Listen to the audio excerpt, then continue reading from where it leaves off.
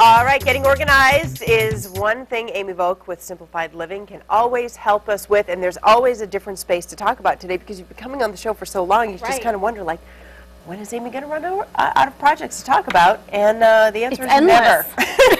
And today we're talking about getting under the kitchen sink, the bathroom sink. Yeah. It's an area where, you know, sometimes I think space is lost just because it's not used well. Well, and it's this big box. Right. And so then you just start to shove stuff in there. And I've opened up spaces under the sink and just gone, how would you ever find anything? And so we want to take it all out today and really pick it apart and help you make it functional. Okay. So is it's that not the this big first a step bit. to empty it out? Number one is you've got to pull everything out, kind of like your junk drawers you were talking about. Get it all out. And then you want to separate it. Again, this is really basic organizing stuff. Separate it into what is under there. So cleaning supplies, makeup, hair stuff, you know, just kind of tease it all out. Then you need to ask yourself, what of all this stuff is not, doesn't really belong under the sink? Because I've seen tools. Oh, look it. That's under our sink. That looks pretty good.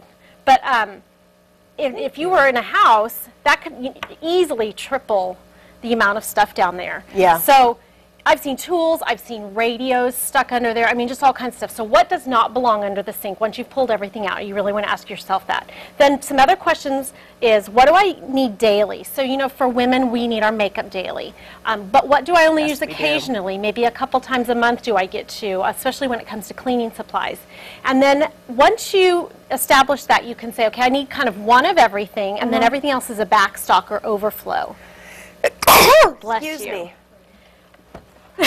Paper towel. I'm glad you have these. Once you've established all of those questions, and those are the questions that are really going to drive, you want to buy containers that double or maximize your space. So this is a really great container because you could buy several of these and these little drawers slide out. That is good because you can't, you know, you've got to crouch and like trying to reach all the way back to the back of the sink is a good way to throw your back out. So it it's is. good that those will pull and the right back out. of the sink is a bit useless. It's a no man's land. So these really help maximize. These are little drawers that you can stack as well.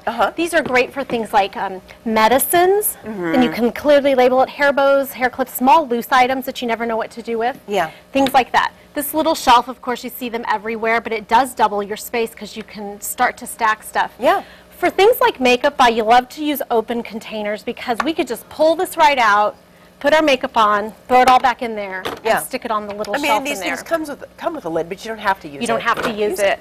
And then cleaning supplies, so simple. I love this kind of container for cleaning supplies. Put one of everything under the sink, like even here, containerize them. Then you know I could pull this out, do my cleaning, put it all back in, and it helps you keep inventory as well. Okay, I'm running low on furniture polish.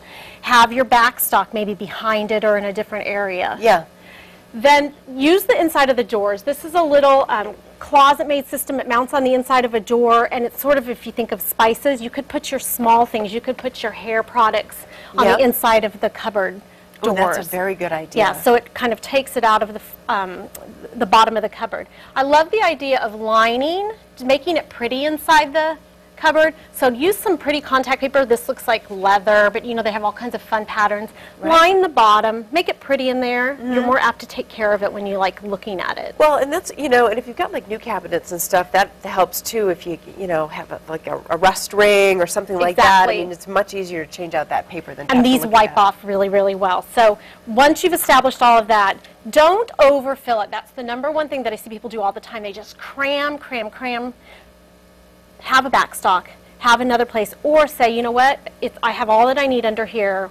I really need to get rid of the rest of the stuff because I'm not using it. It's not useful. If you can't find it, it's not useful. Even if people just took that first step, which was empty it all out and just make sure everything that's under there is stuff that you need. Even if you didn't do another thing, I mean, that will free up some space. Exactly. But really look for containers that double or maximize, especially the height in there, so that you don't lose this volume that you could have stored in there. Just think of all the old light bulbs that Chris Reckling could stockpile. Look, he could just line them up in here, shelf after shelf, and get to them. All right, good tips. If you would like to read more, get more tips, if you want to get in touch with Amy, we'll link her information to our website at thehamptonroadshow.com.